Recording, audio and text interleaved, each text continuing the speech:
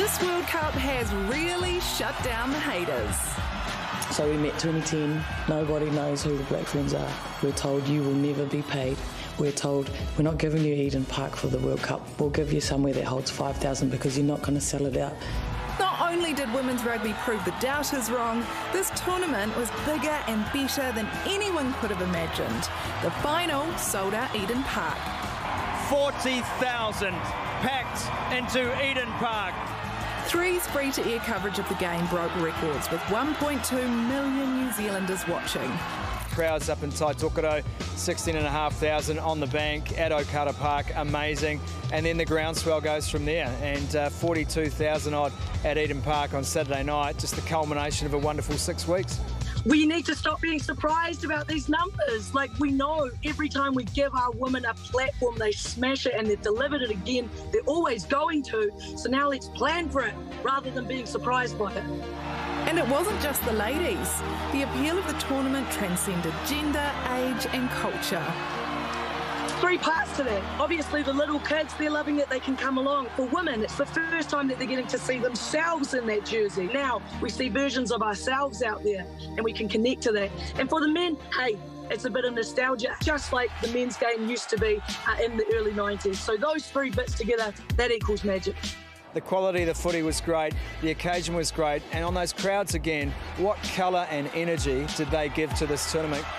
The rugby itself was action-packed, no time to even dash to the loo. My phone was ringing hot from people who had never been to a rugby game, wanted to tell me about the game they watched for the first time on television. Those are remarkable breakthrough moments for the sport in New Zealand, not for the women's sport, for the sport, full stop. The boys united the fans in the stands. Dame Henewehe Mohi has been a visionary, so it's no surprise that was from her mind that the vision of the boy came through. And I think that that's maybe going to be one of the lasting images of this event and the taonga we have now for future women's events. So I wouldn't be surprised to see them popping up at the FIFA World Cup next year. To look into the stand and see something that's so reflective culturally of who we are, something that's so fun, something that people can do to show their support. But in the end, it came down to the players and all their mahi. The authenticity is what sells the sport. It's what sells them as people. It's what attracts us to them as athletes. Long may it continue. Tell me that you're not going to have sponsors knocking around, sniffing on that door. I'm sure there's more than a couple of people happy to open up that checkbook and write one for the Black Ferns right now. Do they deserve a bonus? My oath, they deserve a bonus. They have captured the imagination, not just of New Zealand, but of the world. The joy, the celebration, the euphoria. This moment perhaps summing it up best. They said nobody cared about women's rugby. Well, guess what? We out here. We out here, fam. We're going nowhere. New Zealand, catch a bit here, Quinn. Do that on my name.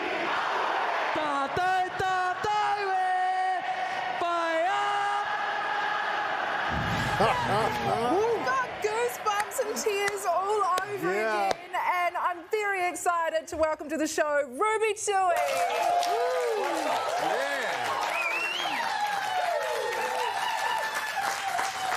Sis, amazing. Everything that you and the team did over the weekend, amazing. How are you feeling though? Have you recovered?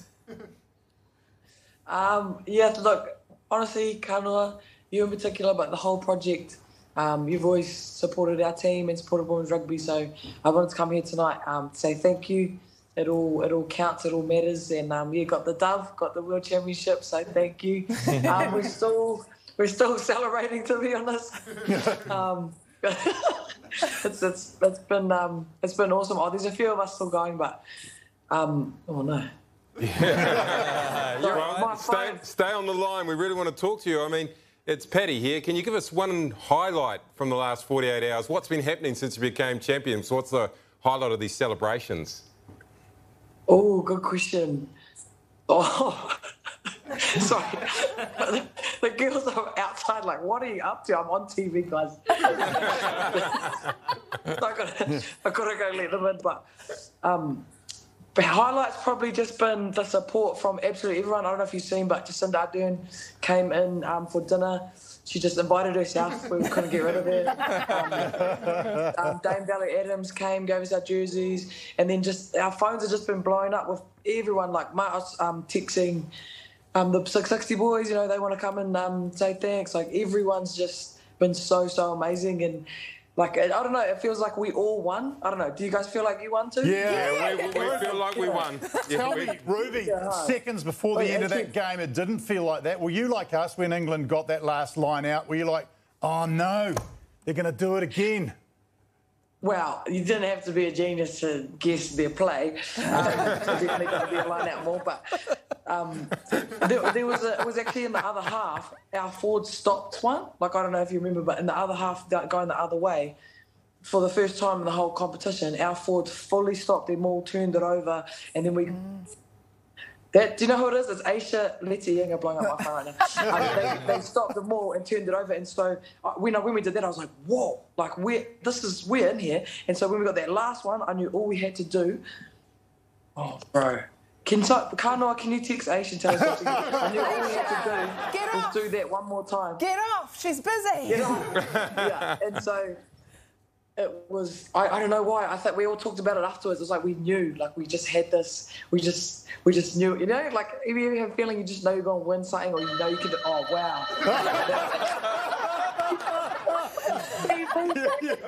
You can't get it. Hey, can you see? Okay, these are live pictures of Ruby Tui going to let her teammates Sorry. Ruby, did you celebrate too early when you won that line out? Because you still had a couple of seconds to play. I think we got some footage of you. I think you kind of went off before the final whistle had blown. Where's Ruby? There she is running across the field. When I coach, I always say don't ever do that, like wait till the final whistle. But Mother caught it, they knocked it on, I knew that. That was it. Like, you know, like the game, it was over, like even if they got the ball back, it didn't matter. And so never do that, fam. Don't do that. But it was just, such a dream come true, guys. Honestly, thank you, New Zealand, man. Thank you. Before you go, any tips for getting red colouring out of your hair? Just asking for a friend. No tips for getting it out, because I don't want to get it out anytime soon. But I will say you might need to find a laundry mat because your towels, your sheets, your pillowcases, done for. Done for. It's all worth it. It's all worth it to celebrate you and the team of the Black Ferns. Ruby Tui, thank you. Go celebrate.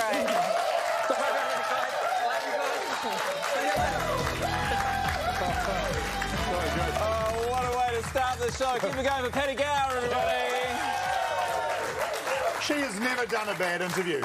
Ruby Tui has never done a bad, uninteresting interview. Yeah, I think we just got rubied. Well, look, one thing we didn't get to talk about, but we have been talking about behind the scenes at the project, is where's this bonus for our Black Ferns, right?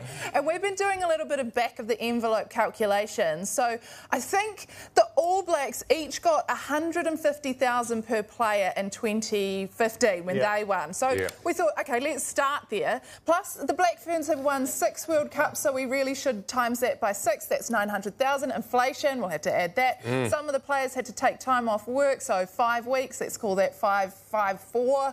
And let's be fair, add 10% of the ticket, take 210,000 divided by 32 players, $37,812.50. Of course, we're not going to go too crazy, so we've got to take off 10% for the gender pay gap.